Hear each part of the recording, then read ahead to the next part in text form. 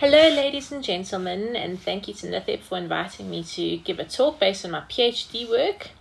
The title is A Bilocal Description of the Conformal Algebra at the Critical Point in 3 Dimensions. Now Renee asked me to give a few inputs to students who might be in the middle of their postgraduate studies, and I've got quite a bit to go through today, so I'm going to limit my inputs to the following. If I, as a mom of 3 children without a domestic, can do this, I'm sure all of you can. Awesome, so let's have a look at the outline for today. We're going to start with the motivation, where we just describe what the vector model higher spin duality is. We're going to have a look at some background information, take a look at the Hamiltonian formalism, take a look at temporal gauge, and we're going to describe the bulk construction and end off with the bulk conformal algebra, with the highlight being finding the bulk conformal algebra at the infrared fixed point. We'll then move on to some conclusions, an outlook, and some open questions and acknowledgements. Now, I just want to highlight that there's lots of information that's hidden within this presentation. So if you don't understand everything immediately, don't worry about it. You can just reach out to me. My email is on this presentation, and feel free to ask me any questions. So let's have a look at what the ADS CFT correspondence is. It's something very special that one Mello actually came up with, and it helps us to understand gravitational theories as a duality to conformal field theory, so that where calculations might be hard in one context because of a large coupling, they become simpler in the other context, and vice versa. Now, if you just have a look at this table, you'll notice that there are different ways of probing this correspondence. And the one on the right-hand side is between the ON vector models in 3 dimensions and Vasiliev higher spin theories. Now, this is considered one of the easier ways of probing this correspondence. So we're going to have a look at it. It's not easy, but it's one of the easier ways of doing it. So let's have a look. Why would we think about using this duality? Well, vector models are, in inverted commas, solvable in a large n limit and allow a more detailed study of ADS-CFT. And then the second point is quite an important point, is that there's been quite a bit of evidence for this conjecture over the last few years in the form of the matching of the tree-level 3-point functions, the free energy at one loop on the 3-sphere, as well as the reconstruction of the bulk. So what is it? What are the salient points that we want to highlight throughout this presentation? Well, they are the items that came out of Klebanov and Polyakov's paper in 2002. So the first is that the free 3D ON vector model is dual to type A minimal Vasiliev higher spin gauge theory with boundary conditions such that delta equals 1. Secondly, the critical 3D ON vector model is dual to type A minimal Vasiliev higher spin theory with boundary conditions such that delta equals 2. And the third point is that in the presence of a relevant interaction, the theory flows from an unstable UV fixed point with scalar operator of dimension delta equals to 1 to an IR fixed point with scalar operator of delta equals to 2. So let's just have a look at a bit of the tools that we're going to use. So on the ON vector side of things, we're going to use what is known as the collective field theory, which was described by Jevicki and Sekita in 1980. And it explicitly encodes the variance of a theory. In our case, we're going to be using bilocals. But what collective field theory really just involves is a change of variables, then describing the kinetic term in terms of this change of variables, then using a similarity relation, and when we input this, we get a whole expression, and then we require hermeticity, which gives us a certain expression, and from that we're able to determine what the Jacobian should look like. Now, on the higher spin side of things, in order to build up a higher spin theory, there are certain no-go theorems. Now, if we were to work in a flat space-time, and that means that we've got an S matrix, there are the following no-go theorems. Firstly, the only conserved quantities in the mass gap containing theory, apart from the generators of the Poincare group, are Lorentz scalars. So that means that if we were to try and figure out the internal symmetries and link them with the space-time symmetries, we'd only get trivial interactions. Secondly, the only particles able to produce long-range interactions are scalars, vectors, and one spin-2 particle. And this is a Weinberg no-go theorem. And then from the Weinberg-Witten theorem, we've got that a theory allowing a Lorentz covariant conserved for current can't contain massless particles of spin j bigger than a half, since the corresponding conserved charge would vanish. And secondly, a theory allowing a Lorentz covariant conserved energy momentum tensor from which an energy momentum 4 vector may be constructed can't contain massless particles of spin j bigger than 1. So if we work in a flat space-time, we've got a problem with these no-go theorems. So the way to circumvent it then is to work on a curved space-time. And that's where the whole ADS idea comes in quite handy. So let's have a look at the Hamiltonian formalism. So firstly, we're going to look at equal time bilocals. The ON singlet sector can be described by the equal time bilocals given over there. And we have that x1 and x2 are two-dimensional vectors. Remember, we're working in conformal field theory in 3 dimensions. So it's a time plus 2 space dimensions for each of them. So the expression for psi then has 5 degrees of freedom, and their conjugate momenta are then mapped in the UV to ADS4 cross S1. So the 5 degrees of freedom match on either side, and this map has then been generalized to the temporal gauge in the 2015 paper by those authors over there. So let's have a look at what the map looks like in this free case. So on the left-hand side, we've got the ADS coordinates. And on the right-hand side, we've got bilocal coordinates. Notice the time coordinate is trivial. So we've just got 4 equations. And then those are all obviously in momentum space. And just notice that the holographic direction is given by Z. And that comes out explicitly in this map. So let's have a look at the collective Hamiltonian. That's what we're going to be using in this research. So we get the top expression for the collective Hamiltonian. We then obtain 1 over n corrections and study the spectrum of fluctuations about the large n conformal background. And from that, we were able to get a quadratic Hamiltonian. So just notice the last term in the bottom line is an integral d squared vector x, eta squared xx. So that's our interaction term that we're going to look at a little bit. Let's have a look now. Something very special happens. So first of all, from that equation, we get an eigenvalue equation. And then at the IR fixed point, we've got 2 things that happen. The inverse of psi naught becomes 1 over 2 mod k, and lambda goes to infinity. And what's quite exciting is that the full solution to our potential scattering problem then takes on a finite form.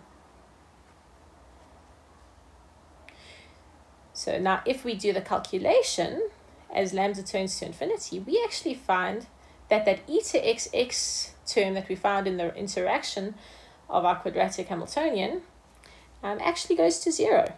And so this is a result that Mulokwe and Rodrigues proved in 2018, that the delta equals to 1 state is removed from the spectrum, which is absolutely in agreement with what Klebanov and Polyakov came up with in 2002. So now let's have a look. There's another equation that also gets satisfied, and this is now the bound state equation. So we see it's not 0. We've got this nice bound state equation, which we will also be using later. So now let's have a look at temporal gauge. Now if we just follow the NITheP procedure and we're using 3 dimensions, we're able to come up with the following generators. And furthermore, we're going to have a look at the map. So the map that we saw earlier between ADS and the conformal field theories can also be established using a kernel. Now this kernel, which is the calligraphic K, is simply given by a whole bunch of delta functions which impose this, this map and multiplied by a Jacobian.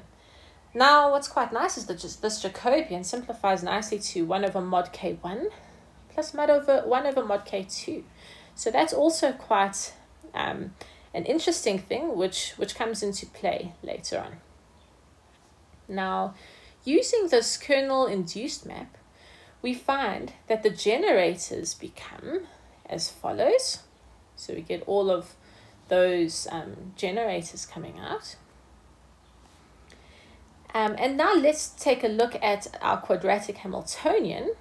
So now, what is our aim? We're trying to look at what this quadratic Hamiltonian is going to look like in the ADS coordinates instead of integrating over bilocal coordinates. So notice we've got a Jacobian-like term that just seems to pop up everywhere.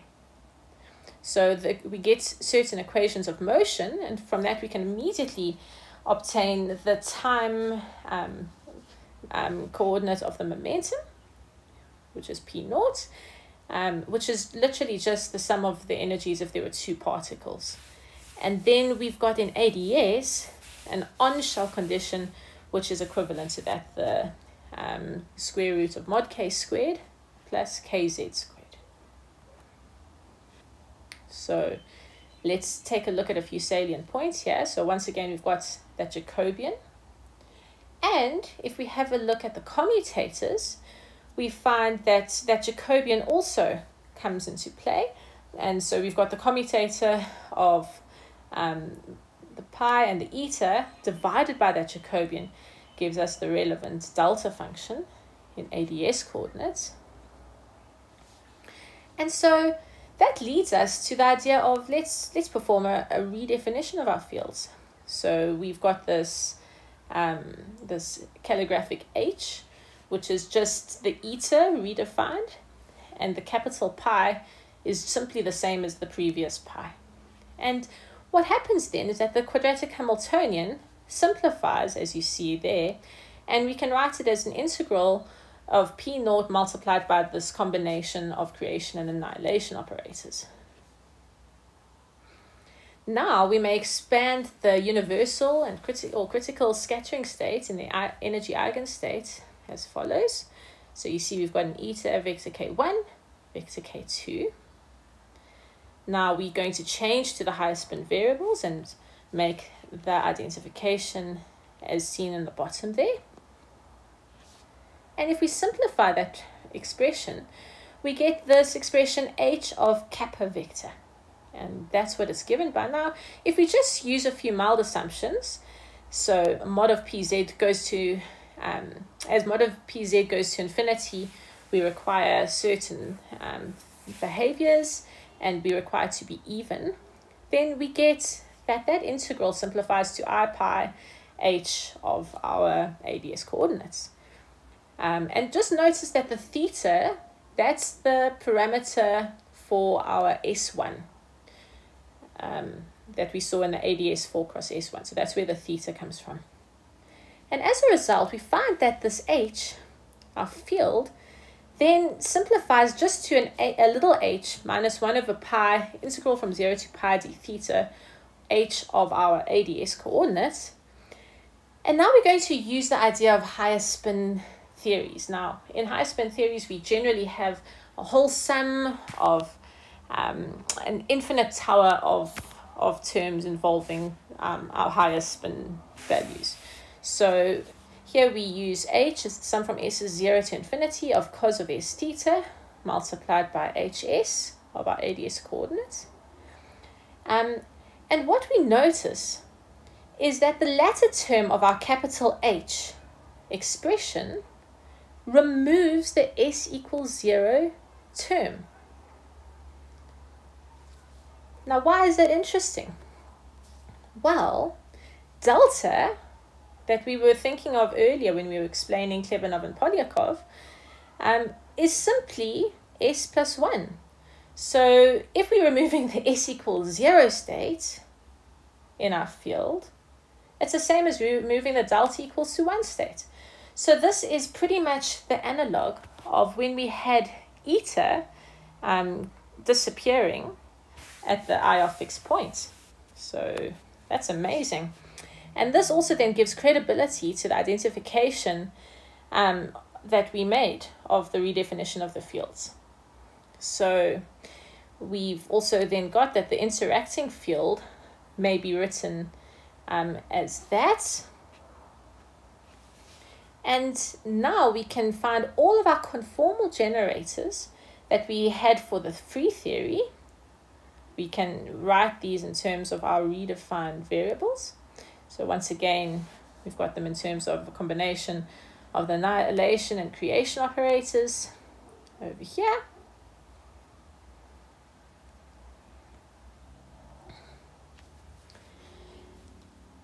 So now, at the IR fixed point, so all that we've been doing up until now has been in the free theory, but now at the IR fixed point, we make a few observations. Firstly, we find that the interaction term, lambda on 4 factorial, the integral d to the d minus 2 vector x of eta x squared, doesn't contribute to the Hamiltonian or the potential. That's what we've been saying. Secondly, we've got that the scattering states of the system correspond to the removal of the S equals 0 or delta equals to 1 spin in the bulk. So from this, we may write each of the free generators as a sum over an infinite tower of spins as follows. So we had our free expression, but now we can write it as a higher spin looking expression. And we can do that for all of these as follows.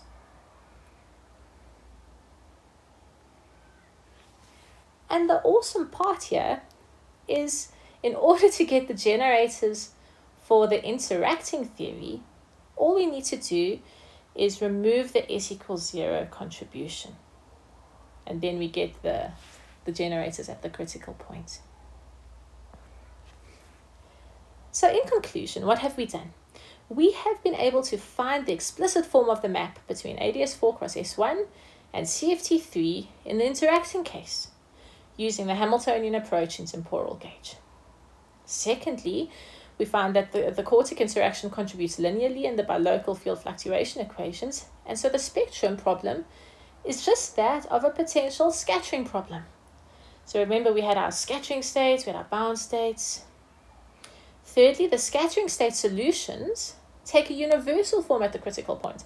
So as lambda tends to infinity, we get a finite form, which is quite incredible. Fourthly, we've got that the bulk description of these boundary scattering states was obtained by developing a first principles approach consisting of a simple change of variables from bilocal momenta to bulk momenta as dictated by the map, but requiring a field redefinition in defining the bulk higher spin field. And that's how the redefinition looked. And remarkably, it was shown in the bulk that the S equals 0 state equivalent to the delta equals S plus 1 equals 1 state is precisely removed from the bulk higher spin field, which is equivalent to what we found in the Klebanov Polyakov paper in 2002, as well as what was found by Mulokwe and Rodrigues in 2018, where they studied correlators in the spectrum on the boundary.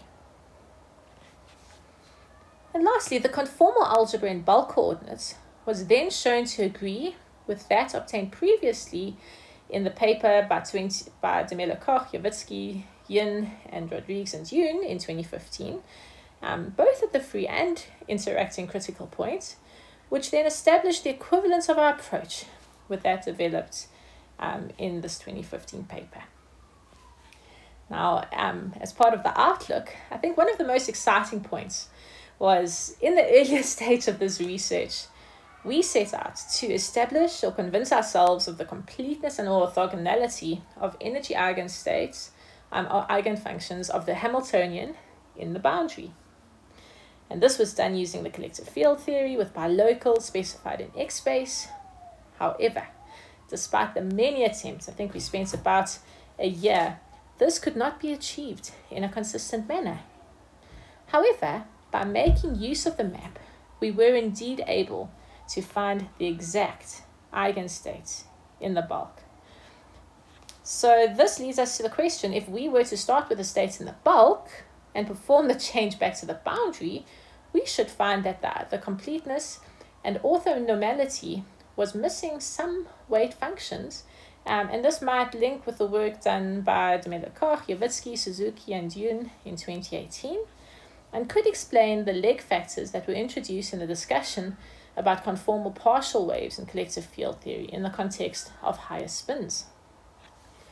Now, there are still some open questions that are there to be considered. So we've not examined the map for space coordinate changes.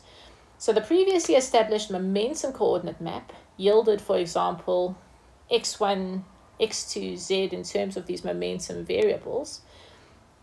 Does the field redefinition introduced change these identifications? So for this, we would need to investigate the full phase space map. Secondly, if the momentum dependence in the space coordinates is still present, is the new form consistent with it still being a canonical space transformation? So much of the work leading up to this was based on the idea that it's a canonical transformation. And is it still consistent? And another open question, so we considered only the quadratic Hamiltonian. However, one could now consider making use of the redefinition and change of variables for the cubic Hamiltonian. This is still an open problem. For example, Vasiliev's higher spin theory has a very large symmetry, and the issue of a gauge fixed three-point function derived from this theory has not yet been fully understood. And there has been some progress in this department using light cone gauge by Metsayev in 2018, 2019, and another 2019 paper. One could then also look at applying the principles described in this presentation to other higher point vertices. So thank you very much to Professor Rodrigues, to Dr. Mulokwe, as well as to NITheP for providing funding for this. Thank you all for listening and have a wonderful day further.